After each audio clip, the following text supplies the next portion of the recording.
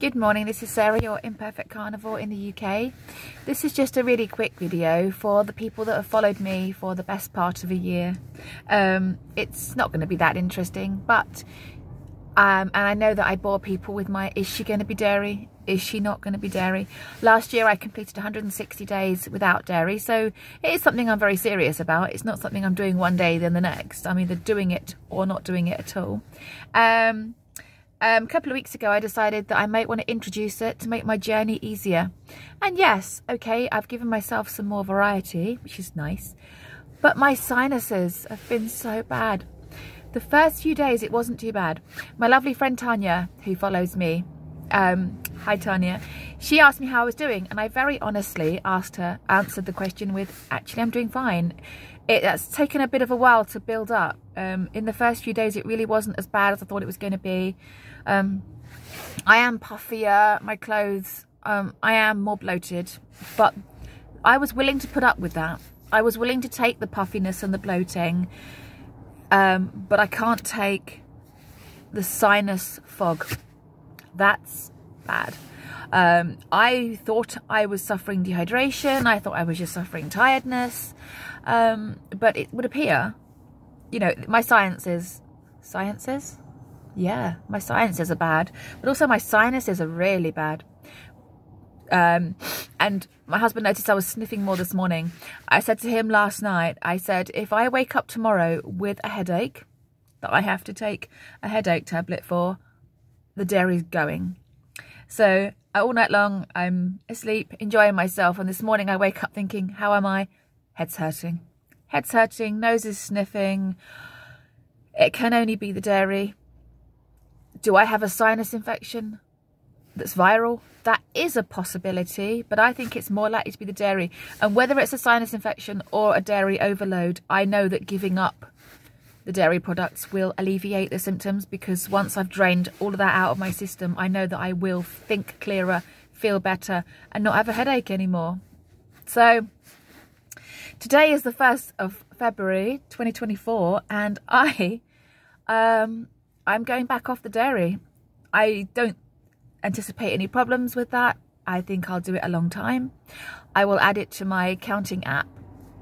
As I said before, last year I managed 160 days, so I don't anticipate any problems with it being gone in my life. That's my update. And the thumbnail is probably going to be something along the lines of, has dairy gone forever? I would say probably yes, because I've been messing. It's a shame. I mean, if you're someone that's never given up dairy and you don't really have to, my advice would be think carefully, because if you don't have an actual specific reason to stop it and you stop it for 160 days, you may discover that when you go back to it, your body can't take it anymore. That's my only thing I would like to say in any word of advice. If you haven't given it up and you are fine with it and your body tolerates it and you feel fantastic and you don't have any health problems with it, have a serious think about whether you want to quit it. Because it seems now that my body had a nice time without it for 160 whole days, it now can't stand it at all.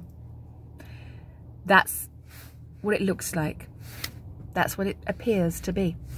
So this is a quick one, just to say I've done a 2 weeks on dairy. First week wasn't too bad, but the last week I have had horrible blocked up sinuses, mucus, runny nose. And as you know, I work with special educational needs children, and I cannot be walking around with constant headache and brain fog in that environment. I don't want to have brain fog or headache in any environment, but working with children that require additional needs makes it even trickier. So it's Thursday today. By Monday, it will probably be completely out of me. Next week, I expect not to have any kind of headache or brain fog or feeling like crap. So that's just my quick, I don't think I can do dairy anymore video.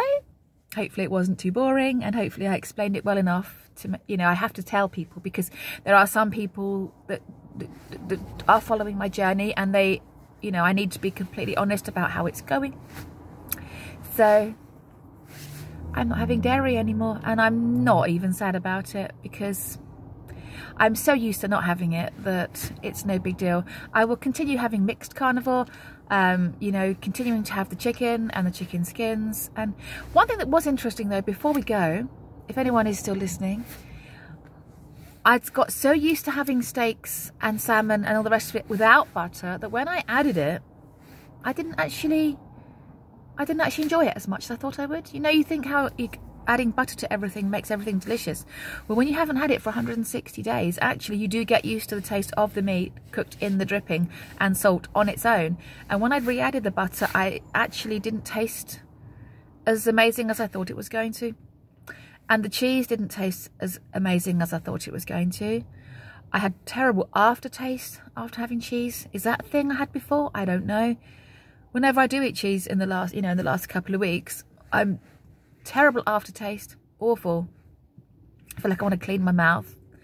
So I think, I know I've said this before, but the way I felt over the last week, I genuinely think that my relationship with dairy is finally divorced. Dead in the water. Mixed animal products, but without the animal products, if you know what I mean. Animal flesh and fat only for me from now on. Anyway, wanted to update you in case you were wondering whether I was still having cheese and how it was affecting me. At least I've managed to get off it quickly before the psoriasis comes rumbling back in. So summer should be good. Anyway, that's all I wanted to say, and hopefully you can't hear all those noisy voices in the background, and you take care of yourself. I'll see you in the next video. Bye.